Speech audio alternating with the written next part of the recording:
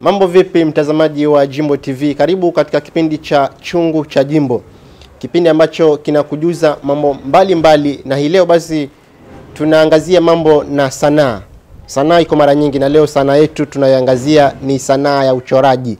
Kama tunavyoona kuna picha mbalimbali hapa ambazo zimetokana na mkono wa mtu, kijana mdogo wa miaka 22, na ndiposa leo hii tumemtembelea tuongee naye ili tujue mengi zaidi na kuhusiana na usanii wake na uchoraji wake.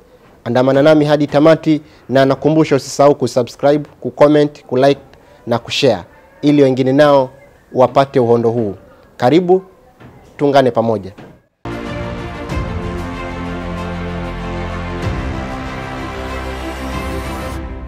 Ibrahim Raso ni kijana wa miaka 22 kutoka Ukunda aliyebarikiwa na talanta ya uchoraji tangu utotoni mwake. Nilitambua talanta yangu tangu niko kijana mdogo sana. Kwa kuchora vibonzo na nipatia amani. Nililelewa na kaka zangu 4 na dada yangu 1. So art imekuwa kama therapy, kama motivation hivi nikiwa mdogo. Mamangu alifariki mwaka 2005. Kuanzia hiyo time mpaka sasa shida zilikuwa kisonga sana. Meishi street, kaka zangu hapa na hapa kutafuta. Hata baada ya kupoteza mamake akiwa na umri mdogo, ndoto hii hakuruhusu ipotee kufuatia maisha magumu yalomkodolea macho, na ndiposa akaamua kuikuza sanaa hii. Nilipoingia kidato cha kwanza niliacha na mambo na kuchora kwa sababu nilikuwa nachora sana nikiwa mdogo, nikaacha sana kuchora. Kaingilia mambo ya tarakilishi, teknolojia hivi. Kaenda mpaka kidato cha 4, nilipomaliza kaanza kusoma. Lakini nikaona kama kuchora kuna kuja hivi pole pole. Sasa nikaanza kufanya mambo na graphic designing, computers hapo, Photoshop. Nikaonelea art pia inaingiliana. Hasa mwaka huu ulipoanza nilikuwa tu ndani chora na rafiki yangu mmoja hapa. Nikachora picha yangu ya kwanza iko hapo juu, chora kasimba hapo, Lion King.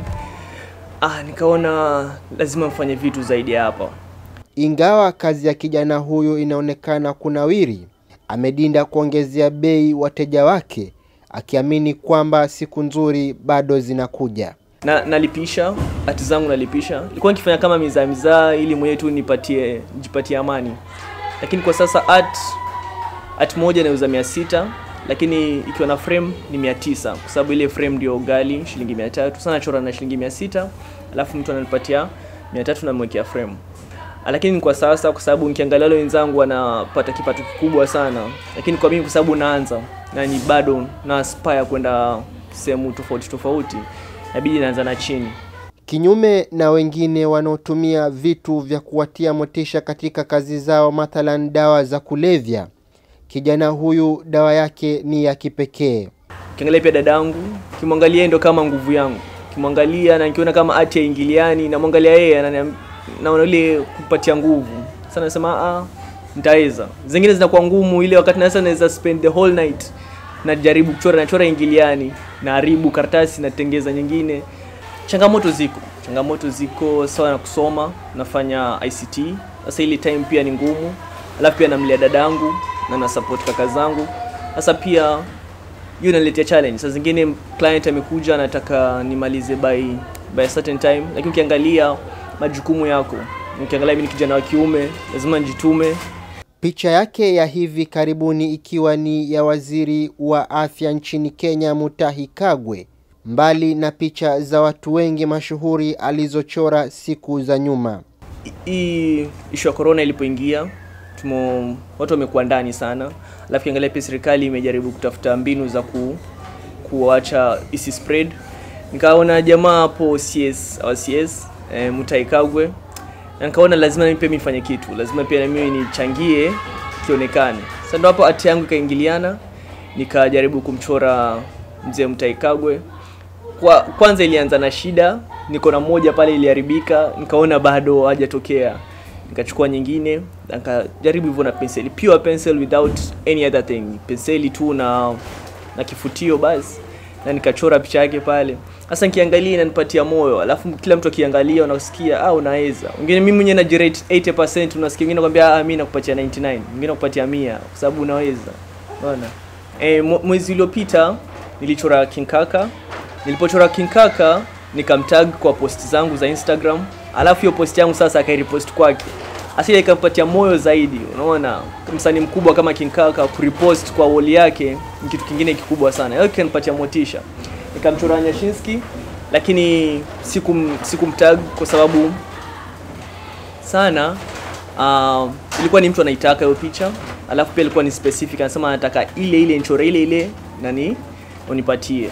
Sasa nikaona okay sawa naweza. Sasa ndipo nikasema wasanii, kuna msanii mwingine Tanzania maybe nje ya nchi, nikaanza kuchora Mbosso lakini sijamaliza, bado naendelea na picha yake. Yeah. Kwa mujibu wa dadake, kijana huyu amekuwa kama baba katika familia na wamefurahishwa na bidii zake za mchwa. Tulipokuwa wadogo alikuwa anapenda kuchora vibonzo.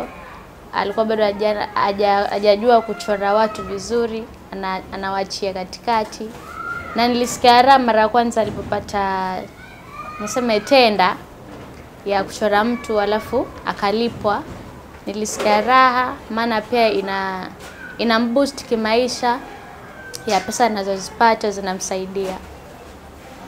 Namtia moyo pia, maana yani tunamwangalia yeye, mimi na ndugu zangu sisi tunamwangalia yeye.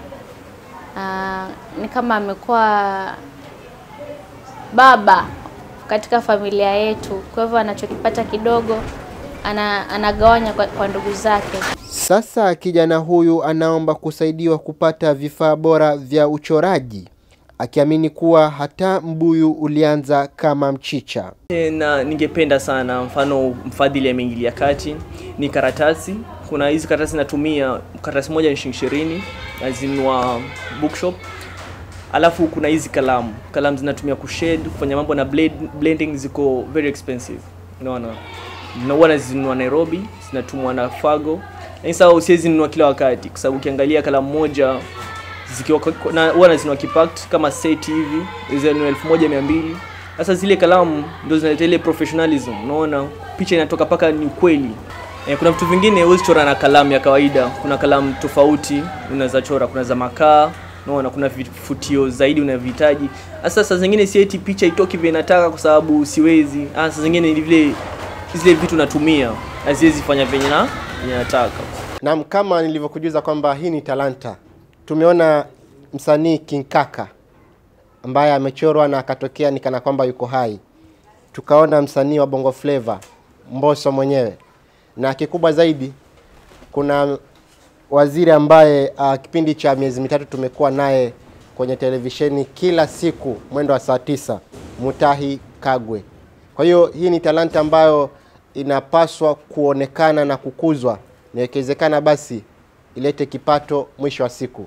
Nimekuwa Abdul Malik Fumbwe katika kipindi cha Chungu cha Jimbo. Tukutane tena katika kipindi kijacho. Alamsiki.